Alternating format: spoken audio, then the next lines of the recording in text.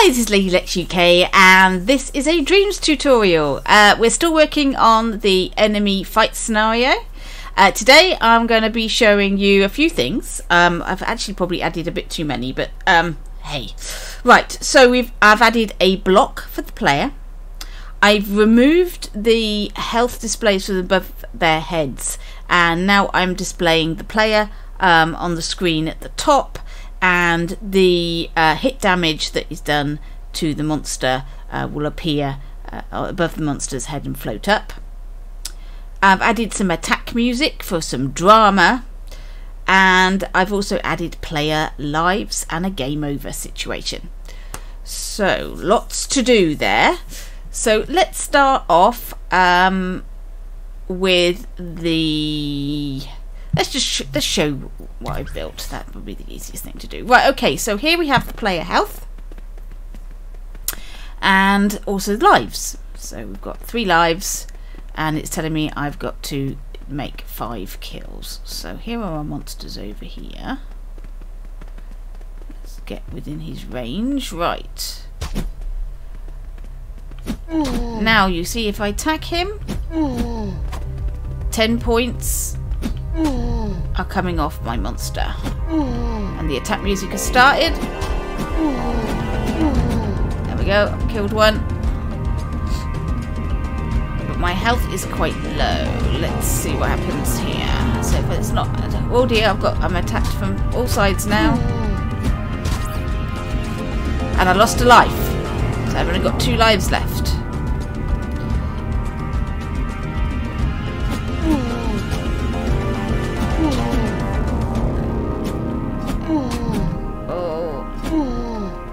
Yep, oh, got him.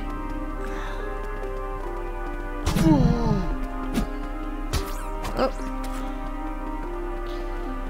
Right, I've only got 1 life left, so if I die now, it will be game over.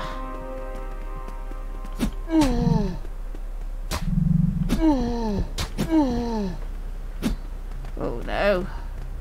Step away. Ah. Whoa. Come on, stab him. Right, I really ought to demonstrate the game over, so I'm just going to let them kill me. There we go. Music stops. I get some death music.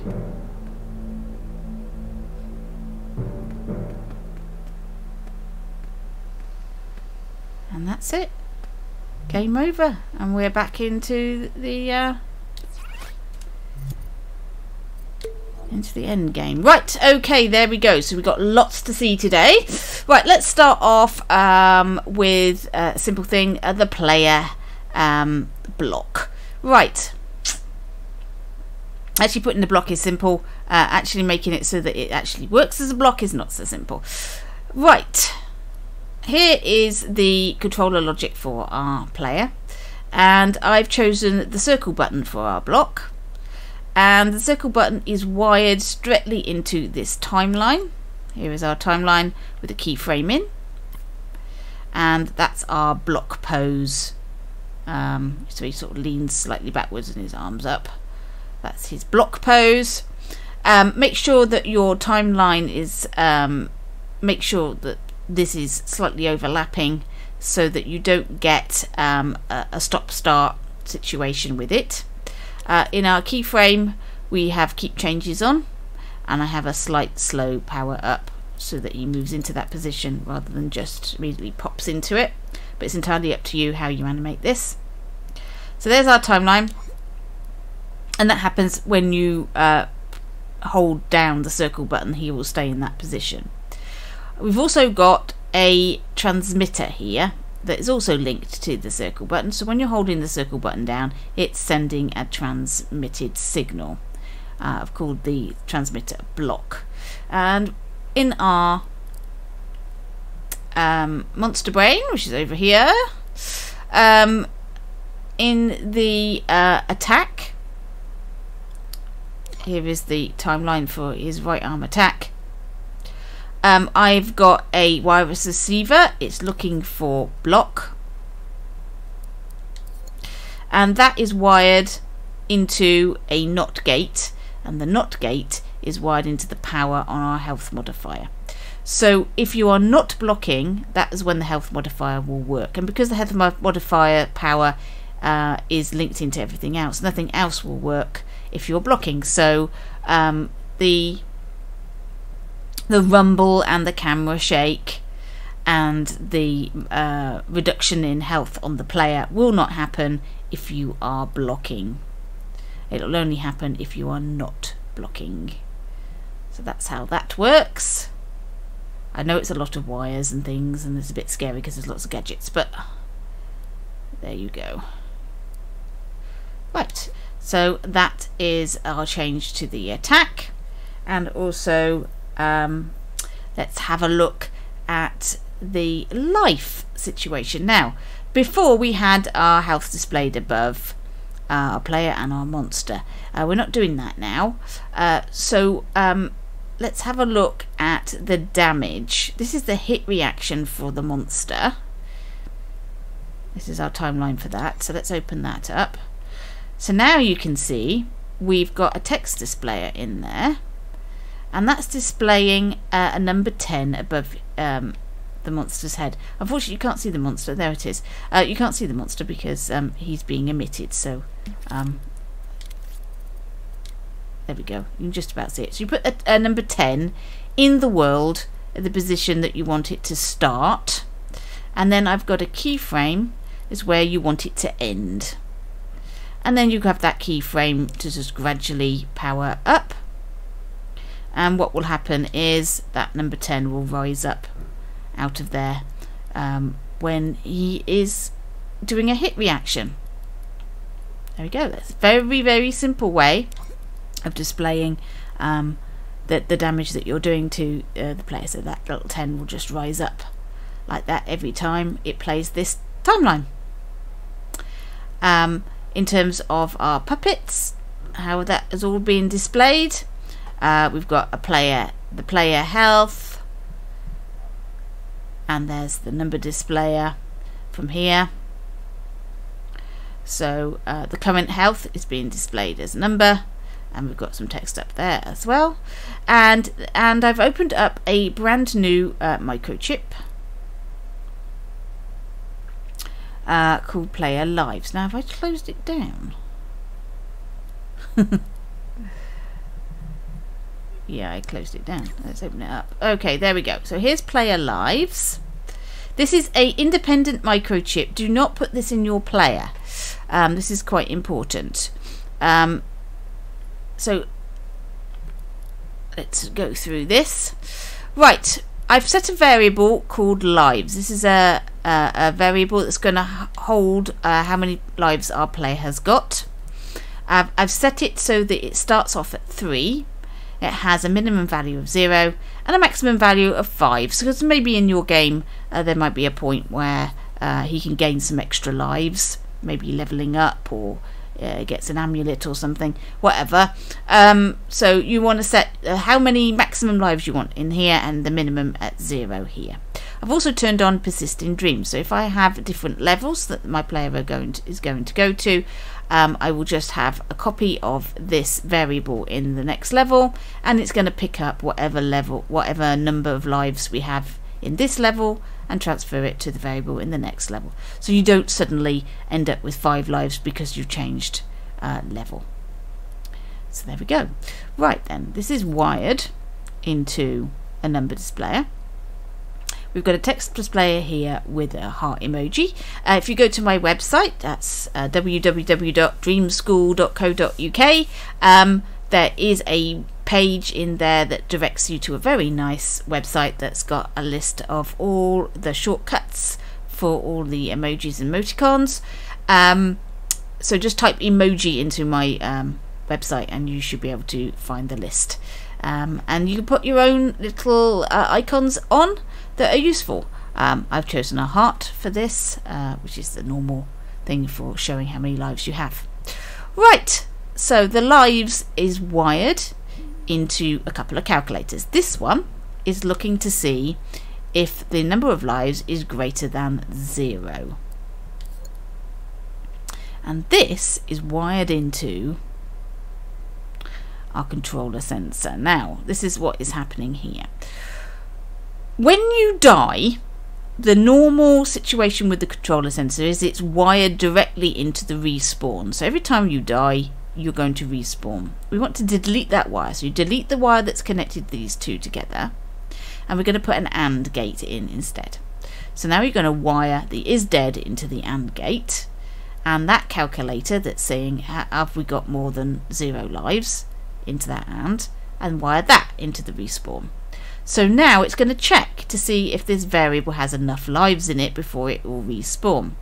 It will not respawn if it's 0. Right. Now we've got another calculator that says, is it 0? It's checking to see if it's 0. And if so, it's going to set off this counter, which is I've called end game. And I'm just using this as a nice easy point for all the things to be attached to. So when we're in end game situation, we're going to, I've got a variable modifier here that's going to deal with the attack music, and I'll show you that in a minute. I've got a keyframe that's just changing the visibility of my player, because when you die and you don't respawn, the mannequin just sort of stands there, which isn't good. So we don't want it to, although it's not respawning, for some reason it does just stick the mannequin there, which is a bit weird, but there you go. So we're going to have to make him invisible so that you can't see him. So so when you're dead, you're gone. You could change this keyframe so you could have a death animation in here. So instead of a keyframe, maybe a timeline with a death animation in there, so the player collapses to the floor or whatever you want to do. So that's what you do. You put that in there. Right, I've got a timeline which is my death music, and when that has finished, it's going to trigger my doorway, which is game over, and I've got some text displays that happen as well. So I've got a black one and a red one to give you that nice 3D effect. So that's the end game situation when our player lives equals 0. So that's how all of that works. Let's have a look at our attack music. Whoop. So we've got another variable here. This is, oh, that's kills. We've done that. Where's our attack music? I've now lost my attack music microchip, which is open somewhere. Is that it? That's it. There we go. That's it. Right. Okay, we've got a variable here called attack music. This is normally set to 0. I haven't changed these because I don't really need to. This is when it's 0, it's not sending a signal. As soon as it becomes a number, it's going to send a signal. So it's wired into the power of our battle theme. A bit of text that I've put at the bottoms because I wanted to show the name of the person who made the music, but I mean obviously you probably wouldn't have that in your game. And I've got a music channel speaker because I wanted to change the volume of this battle theme, which was rather loud. So here's our battle theme. I've decided it's music A sound channel. I've tried changing the volume actually on the theme, but it didn't seem to make any difference, so that's why I've put this speaker down, and I've reduced the volume here for all music down to 56%, which is a little bit less loud than it was before. So when this variable is a 1, it's going to play this battle theme. So what turns that on? Right, well here is our monster brain, and here is our detections part. This microchip here, the detect part, and I've added the variable modifier here. So attack music, I'm going to set when powered on to 1. So as soon as any of the monsters detects the player and starts running towards them, it's going to trigger the attack music.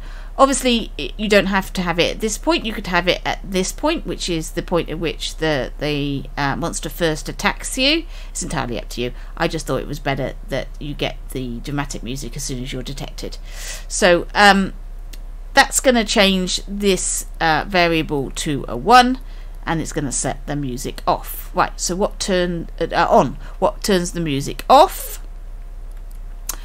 What turns the music off is our scenario here that we did last time. So when we've killed all of our monsters, so when this is a 5, I've got the variable modifier here, attack music set to 0, and that will turn the music off. And that's true for any music you've got playing. If you have it on a variable and have it 0 and wire it to the power, you want to turn the music on or off. As soon as you turn that to a 0, it will turn off, and turn 1, it will turn on. So that's what it's doing. The other scenario that will turn the music off is this here, when the player lives at 0 and the game over is on. We've got another variable modifier here to set it to 0. And anything else that you want to turn it off, that's what the variable modifier, that's what you would add. So there we go. So there we have our music and our game over and our player lives and everything else. I think that is it. I think I've gone over all of the changes. Yes, I think I did the block, didn't I? Did I do the block? Yes, I think I did. Yes, there we go. Right, that's all of it. Thank you for watching. Hope it was useful, and I'll catch you in your dreams.